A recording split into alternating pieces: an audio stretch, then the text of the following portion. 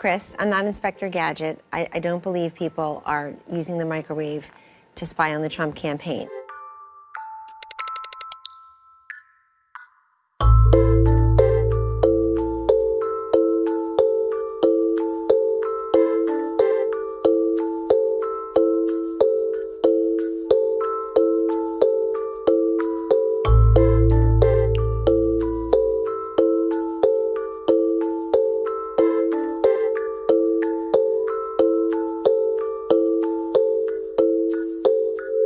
Do you know whether Trump Tower was wiretapped?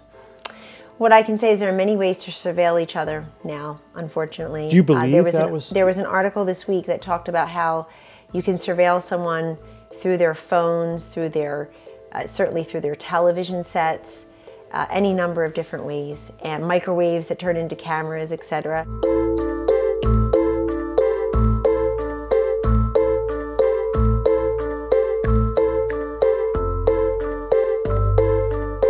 I was answering a question about surveillance techniques generally. I was reflecting what people saw in the news last week, which were several articles about how we can surveil each other generally.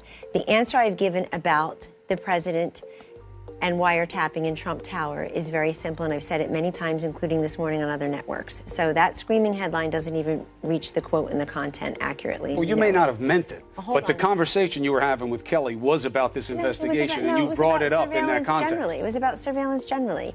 And the fact that... He didn't ask you about it generally, though. That's just true in the transcript. You may have answered it generally, but you were asked specifically.